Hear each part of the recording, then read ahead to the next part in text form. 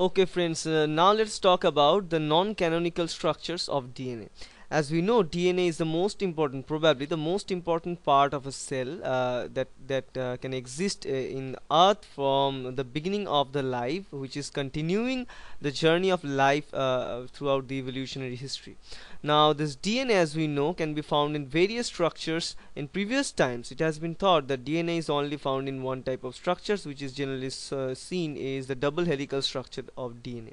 And among those double helical structure, now we know that there are variations. Sometimes those structures, the orientations are varying, their helix pitch is varying, and number of residue per turn will vary, and that will change the structure of DNA to make different types of DNA like aDNA, bDNA, and zDNA. Among those DNAs, bDNA is the most common one. What Watson Crick proposed to us the structure of that bDNA. Now nowadays we know that that bDNA, what we used to know about a very parallel conformation of two strands winding with each other to make a structure, is not at all parallel and stabilized like that. It is sometimes twisted, it is sometimes bended, and it produces several types of structural features, structural modifications, and the structural modification leads to the production of really complicated structures of DNA. Now the modern investigations about DNA structure will help us to understand the interactions of DNA strands with each other.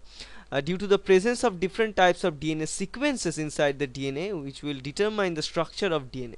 Sometimes the DNA will make a triple helical structure. Sometimes it makes a structure with 4 strands, and to make different types of structure. Some of the structures are favorable in nature, some of them are not very much favorable due to the sterical hindrance, but still this kind of structure can be seen in different forms of cellular processing, like molecular processes, like from DNA replication to the protein translation. Okay, now what is the driving force for having those different varieties of structure inside the DNA? Is the one answer for that is the presence of different types of sequences. So this is the DNA sequences that determines the structure of DNA, that determines the exact structure of DNA, or how the structure of the DNA will be.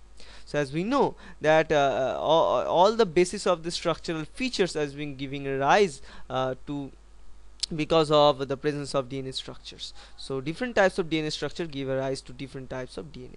Now let me take a color. So here we have this.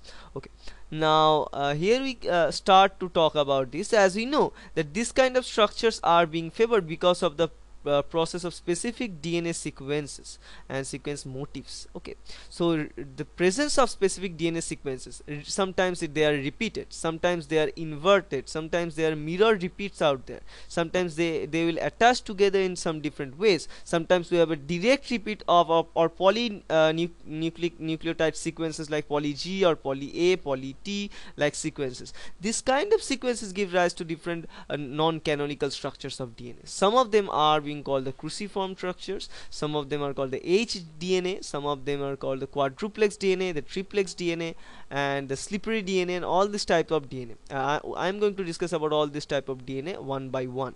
Now in this case, what we know, what type of different structural sequential motifs we can find in DNA structure is one is the inverted repeats. Second one is so we can find inverted repeats, palindromic repeats, mirror repeats, and direct repeats. So these are the 4 type of repeat sequences that we can find in a DNA, and these repeat sequences plays a very important role to make structures like quadruplex DNA and triplex DNA. We'll see in a later part of our discussion.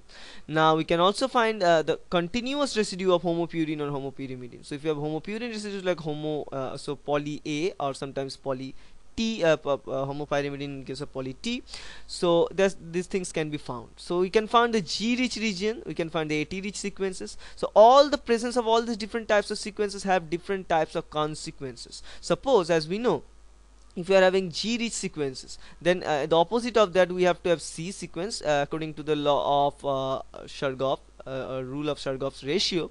Now for having this, as we know, G pairs with C with 3 hydrogen bonds, so this pairing is really strong. So if we are having higher amount of GC bonds, that means that the melting temperature for the DNA will be high, so we need high temperature to add for melting the temperature that DNA is down or separate those strands of DNA.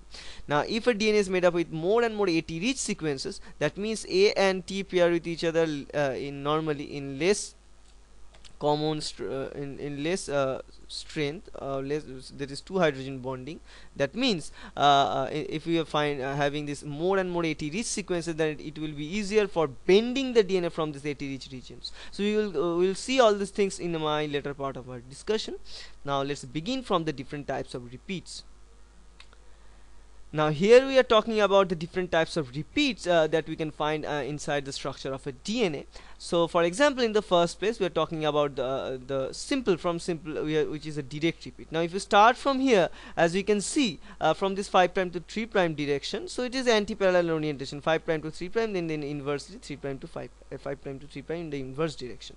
Now we have T, C, A, G, A, G. So after this part we can see the invert this repeat sequences. Now again the same sequence is repeating, so TCA GAG, again TCA GAG. So this is a repeating one after another. So 1 2 3, then again 1 2 3, that is called the direct repeat, what we can see in this case. Same thing happens in the opposite direction, but maintaining the complementary nature of the DNA. That means if we have a G, in the opposite side we have to have a C. So if we think C T C T G A, then from here again we have to a C T C T G A. Okay, now let's focus on the mirror repeats.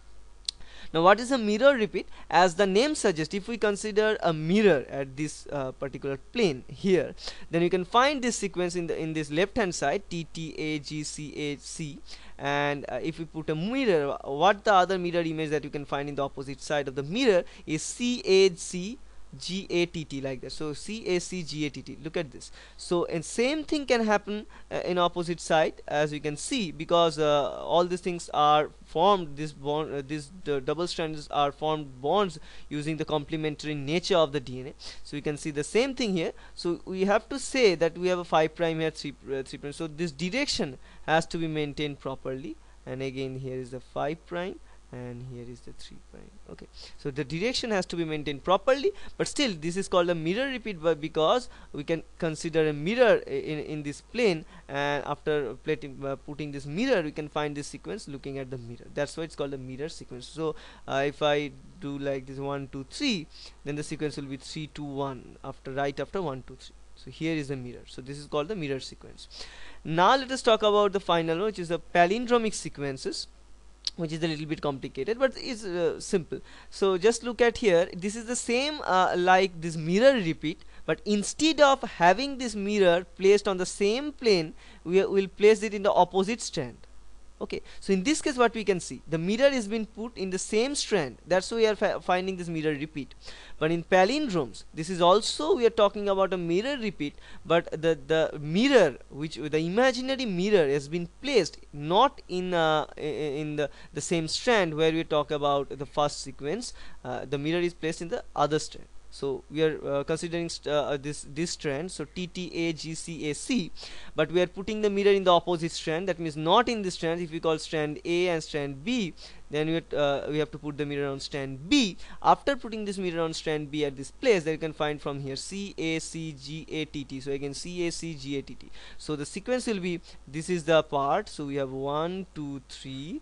We have to put the mirror, but we're not putting the mirror in this strand. We are putting it here. So from here we have 3 2 1. But in the mirror sequence, what we find in the mirror repeat, we have 1 2 3. We are putting the mirror on the same strand, and we are having 3 2 1. Okay, so that is the difference between this palindromic sequence and mirror repeats.